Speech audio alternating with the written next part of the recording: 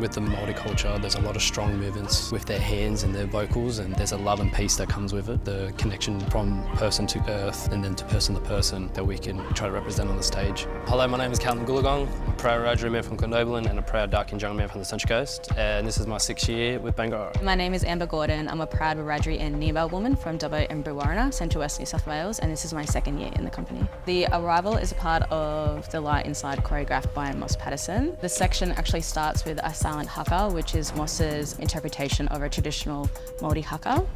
And so the story behind that is the ancestral spirits arriving on the shores of Lake Taupo and navigating through the waters. We have a lot of breath to replicate the spirit inside of us and the light inside of us as well. It's just a very empowering section. It just gets more and more intense the way we go out throughout the piece. Over the 35 years of Bangarra's lifespan, it's the first time that we've collaborated with an international Indigenous director. I think it's a very beautiful relationship that we can continue, so I think it's an exciting moment for Bangarra.